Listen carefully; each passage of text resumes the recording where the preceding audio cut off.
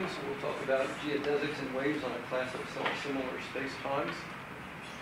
Right. Good afternoon, everyone. I'm first class Jon Williams. My advisor was Professor Kukowski, and the title of my talk is Geodesics and Waves on a Class of Self-Similar Spacetimes. So, introduction. In Einstein's theory of general relativity, gravity can be described by a curved space. It does allow for the existence of singularities, or positions where space can have a hole or possibly an edge. Our goal is to study these singularities with my given metric, which is self-similar, from both a classical and quantum mechanical perspective. Classical singularity would be a location where space would blow up in a particle's world line, or its motion through space would end. In the context of quantum mechanics, particles are described by a wave function, so we need a new way to define what a quantum singularity would be. Introduction. A metric is a mathematical object used to measure distances between points. Given a differential manifold with coordinates xa, where a can range over the dimension 0, 1, 2, 3, the infinitesimal distance ds between 2 points xa and xa plus dxa is defined by ds squared is gab dxa dxb.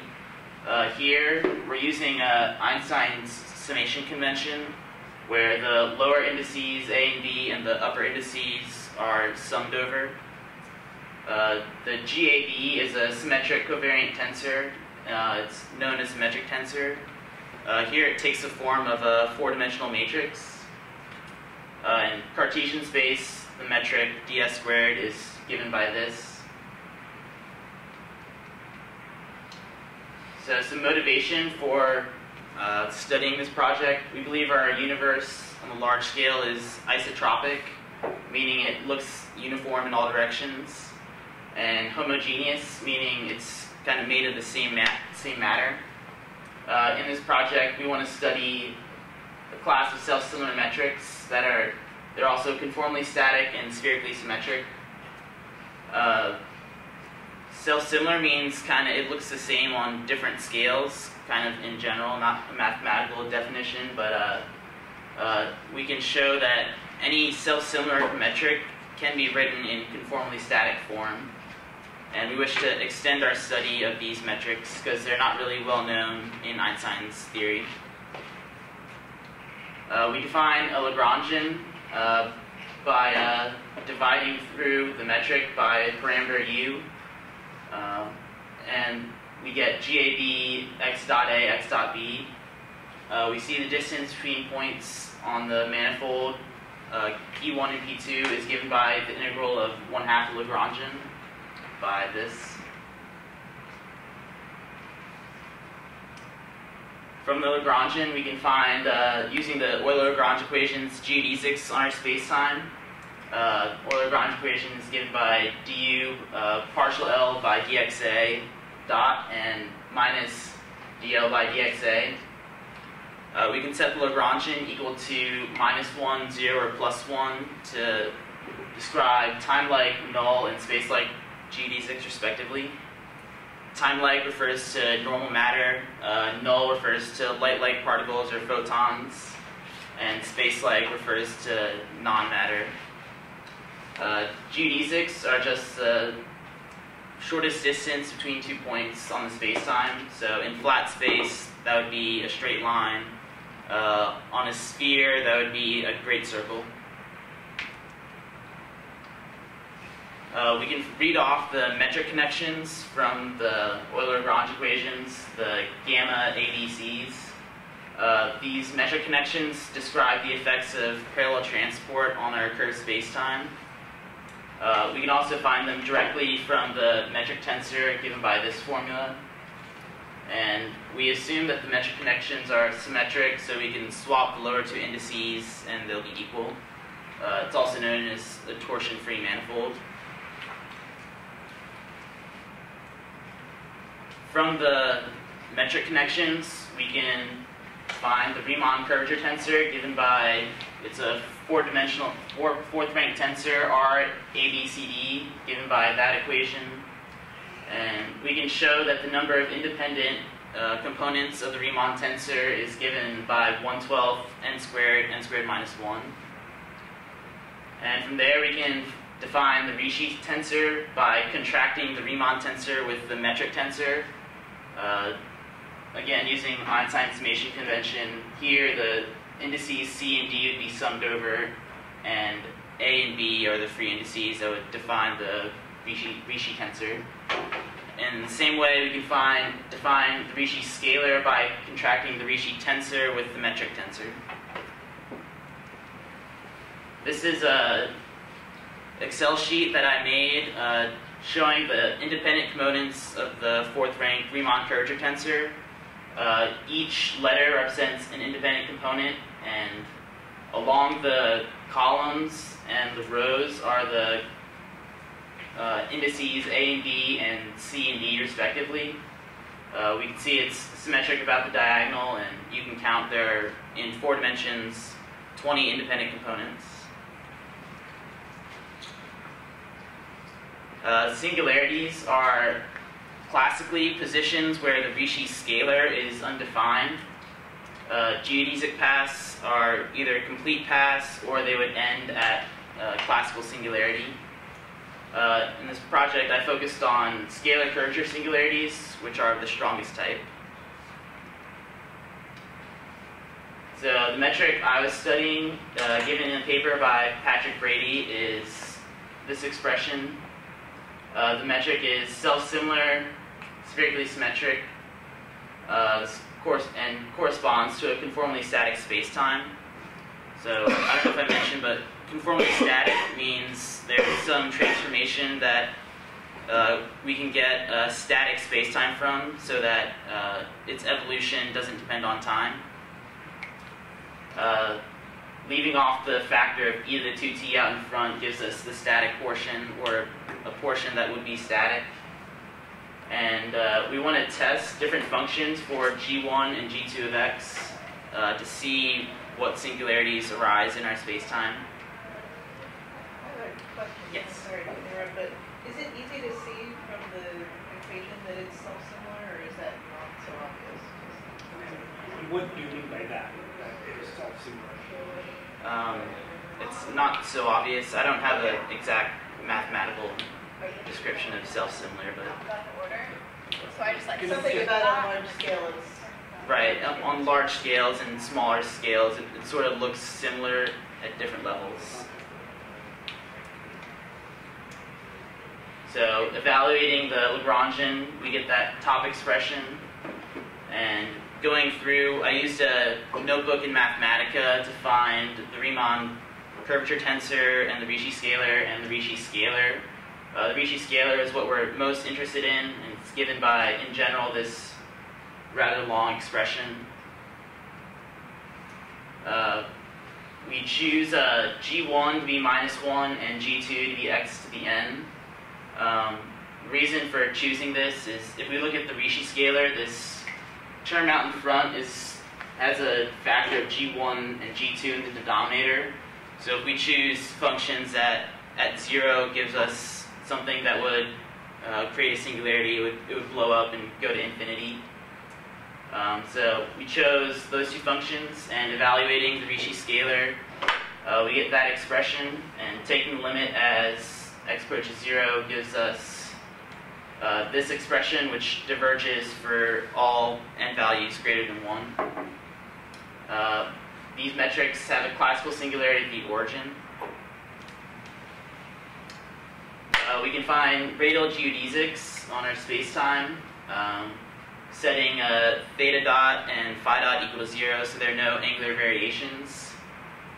From the Euler-Lagrange equations, these are the 2 equations we get, and going through and solving them using a parameter s, we find these 2 for null particles or photons. So those would be the trajectories that a photon would take through my metric. For time-like geodesics or massive particles, process is the same, but the Lagrangian, we add another constraint by setting Lagrangian equal to -1. We use a substitution, u equals e to the 2t, to solve the t equation, and simplifies down to those expressions, and we find these three cases for the x equation. So quantum mechanical analysis. I'm sorry to Yes. interrupt you guys. I asked really quick, where did the C and the D come from? I lost track of these. Solving the differential equations, they're just Oh, constants right. of integration. So quantum mechanical analysis, we use the Klein-Gordon scalar wave equation to study quantum mechanical singularities. We define a spacetime to be quantum mechanically non-singular if the spatial part of the operator in the Klein-Gordon equation is essentially self-adjoint, meaning the operator is self-adjoint, or there's some extension in which it is self-adjoint. Since it's a second-order differential equation, it can have two solutions. If one of the two solutions is not square integral at near the origin, then the spatial operator is defined to be essentially self-adjoint. Yes? What do you mean by spatial? You have an x, a theta, or phi. What's the spatial going to incorporate? So this operator, it's kind of the general relativistic version of the Laplacian. So it just is a wave operator. I'm not sure how else. You distinguish a spatial part. I'm trying to understand which part is the spatial part versus.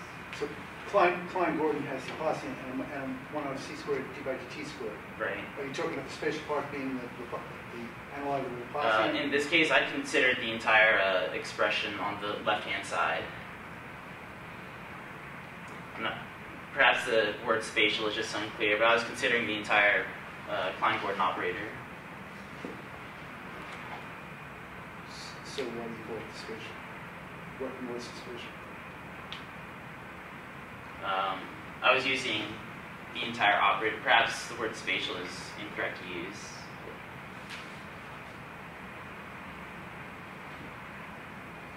You just mean the operator on the left-hand side. Yes. Sorry. We use criteria given in Riemann and Simon's Fourier analysis and self-adjointness to determine whether the operator is self-adjoint. We can write the Klein-Gordon equation in Schrodinger form, h psi equals e psi, where h is the Hamiltonian operator, d dx squared plus some potential, and E is the corresponding energy of the wave function. We say the potential is in the limit circle case at x equals 0 if for some and therefore all solutions of the Klein-Gordon equation are square integral at 0. And the opposite case, v of x is in the limit circle case. If it's not in the limit circle case, then it's in the limit point case. Here are some theorems given by Reed and Simon. These theorems allow us to determine whether the operator is limit point or limit circle. And this lower one is one I use specifically if the potential compared to 3/4 x to the minus 2, if it's greater or less than that, then it gives us whether the operator is in limit point or limit circle case. So to begin evaluating the Klein-Gordon equation, we expand out the summation over the A and B dummy indices, and we reduce the equation to that. We assume the solution phi is separable, so it's t of t, x of x, and y as a function of the angles theta and phi. Plugging that in, we get this for our differential equation. We can separate out the angular portion, and we find the solutions are the spherical harmonics. They're well known, given by e to the im phi and the associated Legendre polynomials. We find a simple harmonic oscillator in the t equation, And the resulting x differential equation is given by this expression. In the conformally static case, we add in the e to the 2t term back in front. And the only difference evaluating the Klein-Gordon equation is we get a damped harmonic oscillator for the t equation. And we find that the x differential equation agrees with the static case, these two. Those were for massless Klein-Gordon, so the m squared phi dot was 0 in those two cases. In the massive case, we add in the m squared phi dot on the right-hand side, and we get, again, the spherical harmonics, and this is our x equation that we get. In the massive conformally static case, these are results. We find that the t and the x equation in this case are not separable. So we force g1 to be minus 1 in order to have separable solutions. And we're going to use g1 as minus 1 to compare to our classical anyway. So it's made sense to make that substitution. We get this equation for the x and another damped harmonic oscillator for the t. All those four equations were had some first derivative term, x prime. So we want to use square integrability conditions in order to write it in Schrödinger form to essentially get rid of the x prime term. To do this, we make a variable substitution of both independent and dependent variables. So we're changing x of x to eventually psi of r modulo some function f of x. So we force G3 is the three-part determinant of the metric, and G00 is the first term in the metric tensor. Going through, we find this relation dr is f squared g2 to the 1/2 e to the 2x dx, and f of x must be e to the minus x. Plugging those two in and simplifying, we get our resulting equation as this expression. We have a psi double prime term plus some potential term times psi and energy. And we've gotten rid of the first derivative term. We now can use the theorems from Reed and Simon to compare this potential to what was stated in the theorems. So in the case where G2 is x to the n, we have this expression for the potential, and comparing that to 3/4 r to the minus 2, this potential is in the limit circle case for all values of n, and therefore the operator is not essentially self-joint, and we have a quantum singularity. In conclusion, we see that the classical singularity at the origin was shown by the Ricci scalar being 0, and using the Klein-Gordon scalar wave equation, we determined that the singularity cannot be resolved. So classically, the particle would fall into the origin into a singularity, and quantum mechanically, a wave would experience that singularity in the same way. A test quantum wave packet would need to have boundary conditions specified in order to find the time evolution of the wave packet. So, in other words, if we just set an initial wave, we would not know what its evolution would be because there's a singularity at the origin. Future work that could possibly be done with this project, analyze the metric in terms of Maxwell's equations to see again if we have a singularity, and try other cases for G1 and G2 in the metric. These are my references, and that's all I have.